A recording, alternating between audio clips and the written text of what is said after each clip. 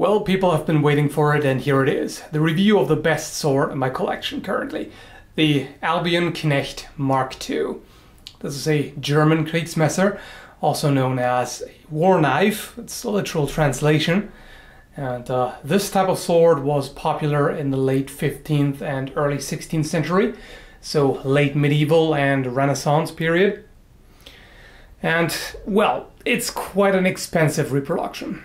You can find it for $1,760 on Albion's website, albion-swords.com, and Caldothena is offering it for $1,734.95 currently. So obviously that's a lot of money to invest into a hobby. What do you get for it? Well, let's take a look. The blade is made of 6150 steel, which is a fine-grained carbon chromium alloy steel, which is excellent in terms of shock and abrasion resistance as well as toughness.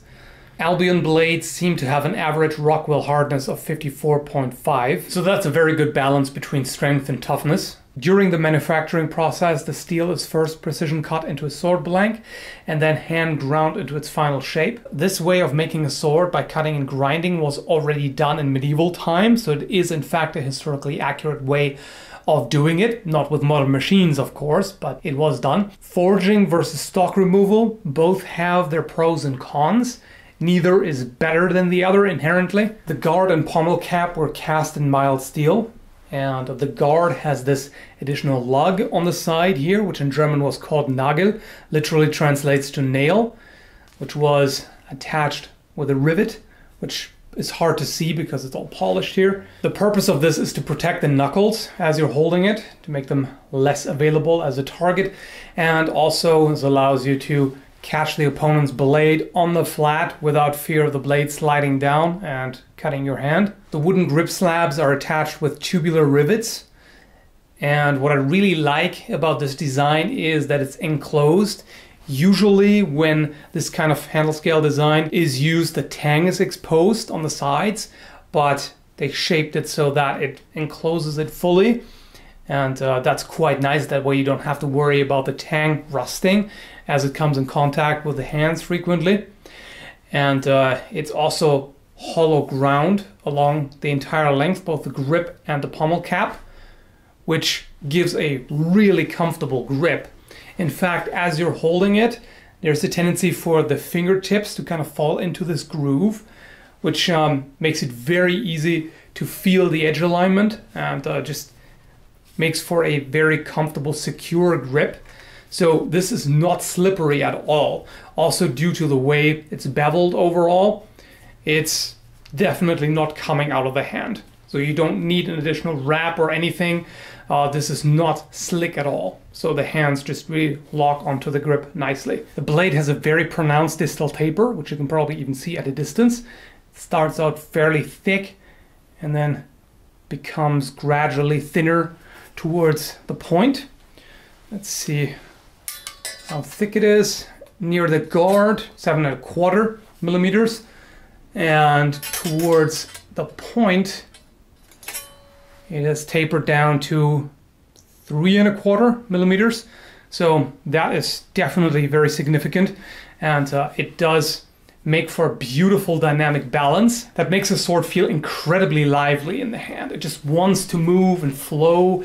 It's not very heavy. If I remember correctly, it's 1.34 kilograms, but I'll post the measurements down below in the video description as usual. The point of balance is 12.5 centimeters or a little over 5 inches away from the guard. So that's a good compromise between cutting power and maneuverability.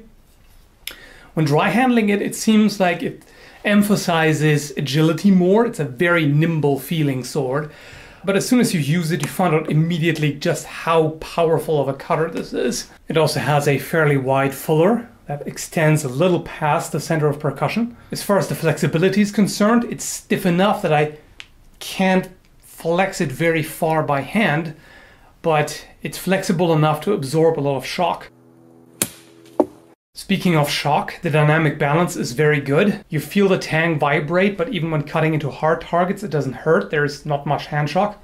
The blade geometry is excellent. It has a full flat grind from the fuller to the edge, and the thin triangular cross section makes it bite deeply into the target and has very little friction as it moves through it. It comes with a paper cutting sharp edge.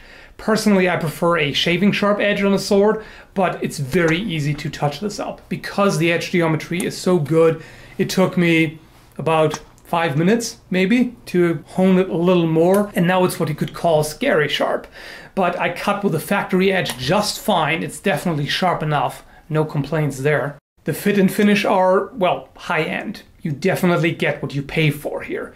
In fact, I'd say they are, well, freaking amazing. I've been trying to hold back here to not sound like a mindless fanboy, but I am very, very impressed with that. I mean, I'm impressed by everything about this. Handling, cutting performance, fit and finish, everything, really. They actually hammer the guard onto the blade so that the opening in the guard expands and really is lodged in place. If you were to remove the handle scales, the guard would still be on, and you would probably have to pound it quite a bit to get it off. That sounds wrong. The pommel cap is also very tightly fitted. In fact, in some spots, the transition between the pommel cap and the grip is so smooth that you can hardly even feel it.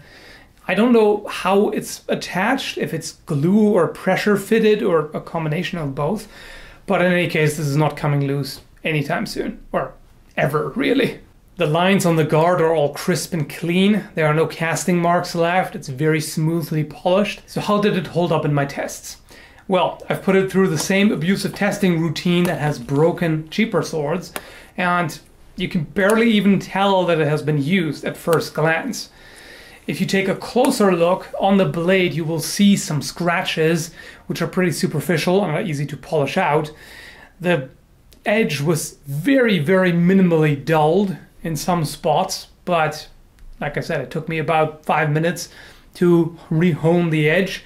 There is a slight bit of damage here on the grip. I think this happened during transport when I had it in a bag with other swords. I'm assuming the guard or pommel or something banged against it. There are also some tiny nicks on the corner of the spine here, but otherwise nothing. It's still absolutely solid. Nothing is loosened up, and that even though I botched a few of the cuts into the wood where it kind of came in at a bad angle, which puts a lot of stress on the blade, but no problem at all. As far as the cutting performance is concerned, well, the consensus at the local historical martial arts club where I practice is that this is basically like a cheat code for cutting. It's like the Konami code of swords. It makes it very easy. Our instructor Eric was very impressed by how effortless it makes the cutting. I didn't even feel it. And a friend of mine who is not trained in swordsmanship and tried cutting for the first time did just fine with it. The blade really does a lot of the work for you. Of course, you can still mess it up if your edge alignment is grossly off, but the blade is just a beast. It wants to cut, and it makes it quite easy. So now I've been babbling on about how wonderful the sword is. What about the negative aspects? Since I always try to find both pros and cons, well, cons. It's pricey. What can I say? It's pretty expensive. That's a lot of money to put down on a sword. I also understand that the materials and the working hours all have their price. No doubt about it. It's expensive to produce these, so I can understand that. But from a consumer's point of view, this is not very affordable, of course, even if you do get what you pay for. Anything else? Not really. I'm sorry. I cannot find anything else. I wish it had a false edge towards the point, but, well, not all the originals did either, and it's just a personal preference. That would make it even better, in my opinion, but otherwise, I can't say exactly how authentic of a reproduction it is. I don't know if they base it on a particular museum find. I've seen specifications for 2 other German war knives, and they were significantly heavier, but they were also a little larger, and there will, of course, always be some variation in the measurements. But I like it the way it is. Could it be a little heavier to get even more cutting power? I suppose it could be, but is it necessary? Not at all. I mean, this cuts beautifully, as you've seen. So, yeah, the only thing I can mention is the price. There's not even anything I can nitpick about it. In case of the Caithness, I could nitpick a little bit about the sharpness. It was not quite as sharp as I would have liked. This, well, I also resharpened it to make it just a little sharper, but the way it came, it's fine. That's definitely not something I can take issue with. So, what can I say? If you can afford it, get it. That's really all I can say. Albion does offer a payment plan, so you can put down a certain percentage of the price. So they start working on it, and then you can just pay off as much as you like, monthly or whenever you like, really. And as soon as they have the full amount, they will ship it out to you. They have a backlog, and the delivery time is usually about 3 months. Can be a little more or a little less. In my cases, with both purchases from Albion, they were actually quicker than they said they would be, which is nice. So you have some time to save up for it or go for the payment plan. It's still a lot of money, of course. I mean, Albion has other high quality swords that cost a little more than half of this. So it's certainly quite the investment. However, you may be able to find it used. It has become my favorite sword. It's the best thing I've tried so far. And I know how terribly fanboyish this sounds, but hey, I'm genuinely impressed with it.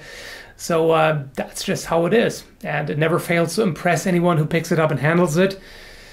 So let's end this here. I've praised it enough and rambled on about it. So I hope you found this helpful and maybe entertaining and whatever else. So thank you for watching.